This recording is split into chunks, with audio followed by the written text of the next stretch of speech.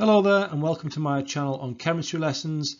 At the moment we do predominantly focus on A-level chemistry lessons and they are designed to be full lesson videos.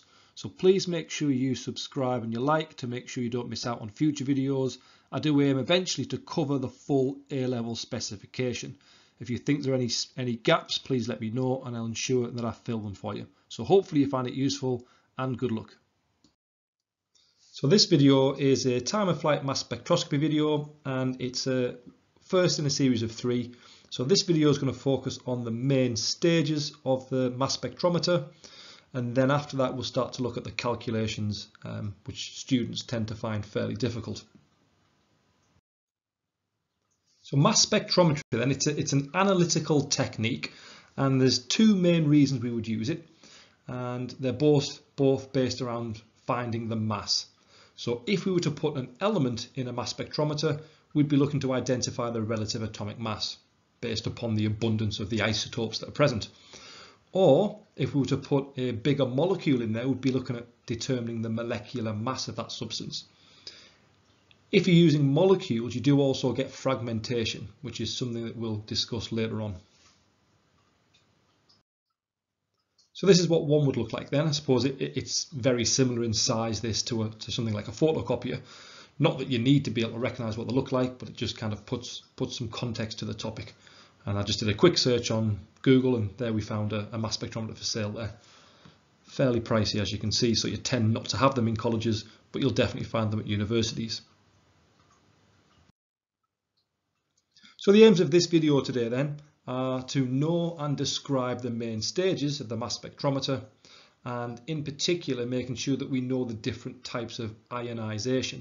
This does or has caught people out in the past with the exams, because for the AQA exam board you definitely need to know the detail of each stage. In other A-level specifications you don't.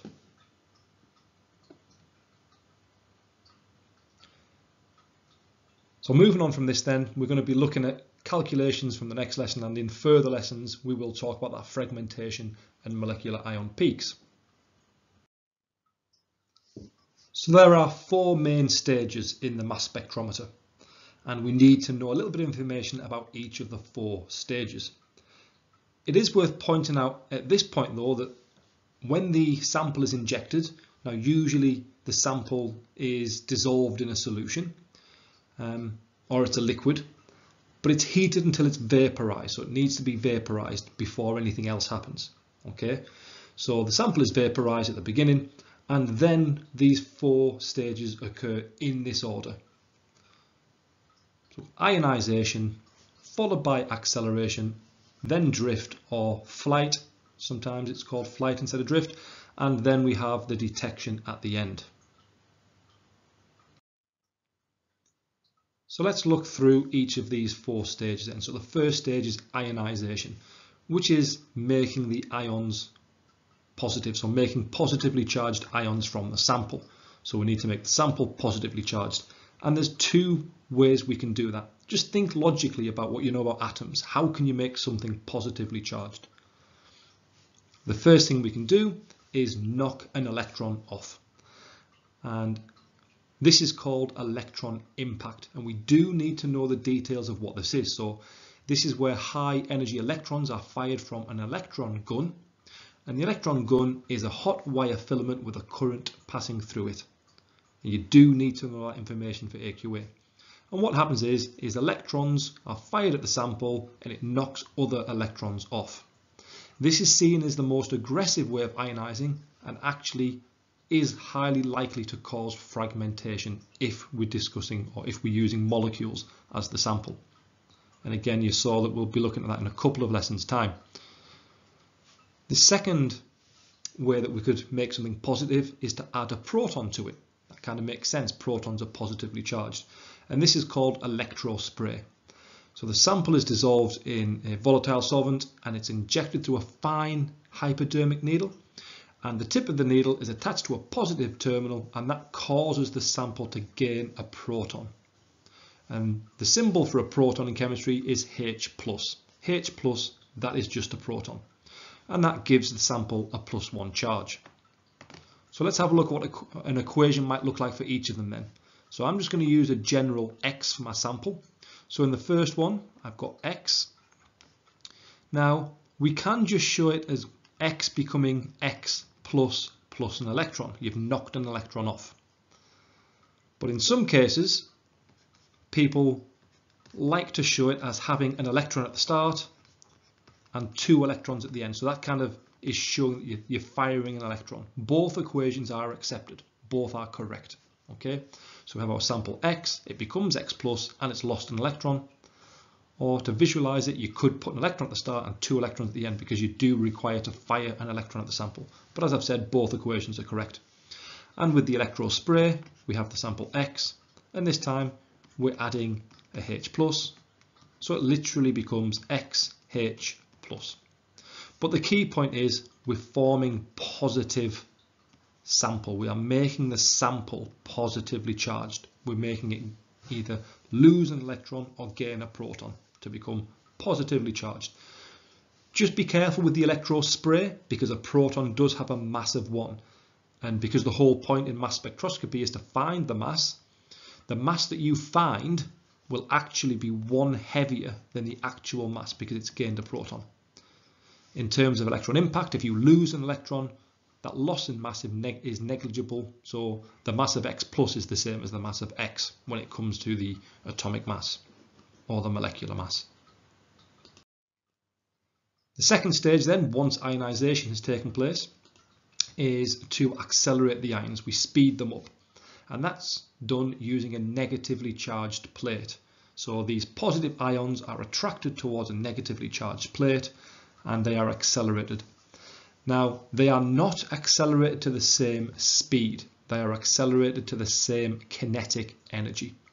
And this is the important part. This is how the whole basis of how time of flight works. Okay?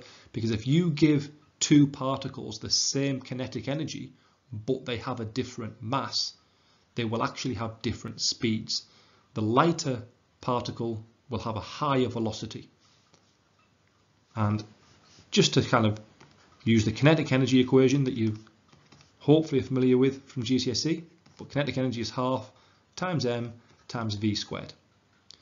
So you can see if they have the same kinetic energy but a smaller mass, it must have a higher velocity. Just like if it has a higher mass, it will have a smaller velocity because they have the same kinetic energy. And then the third stage is flight or drift. Now, depending upon their mass, I've already covered this, so heavier particles will travel slower and lighter particles travel faster. So they will reach the detector at different times. Okay, they will reach the detector at different times. So once they hit the detector then, what happens? So they hit the detector, gaining electrons. Remember, these particles are positively charged, so once they hit the detector, so if it was electron impact, they will hit the detector and become neutral again. If it was electron spray, it would be XH plus, but still gaining electron to become XH. So they gain electrons, and that gain of electrons is a movement of electrons. Those electrons move from the plate to the sample. That is a movement of electrons. It is a current, and that current can be measured.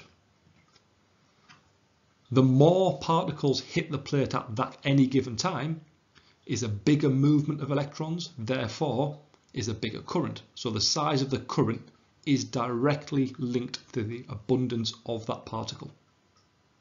So the more abundant that isotope is, the bigger the current, because there's more electrons will move at that given time. And as we can see, there's our first glimpse of what a spectra looks like. And this sample here, this was a sample. It contained 2 different particles. One has the mass over charge of 11, and it was the most abundant. It was the biggest current. And the other particle has a mass over charge of 10. So if this was an element, we can see that this contains 2 isotopes, and the isotope 11 has the biggest abundance. Now, if this was electron spray, I'd have to be conscious to take off the 1. So it would actually be 9 and 10, not 10 and 11. If it's electron impact, it is 10 and 11. And we're going to look at calculations in the next video. So that's it for the 4 main stages. Remember, for AQA, you must know the detail for each of those 4 stages. So hopefully you found that useful and it cleared up any difficulties you're having.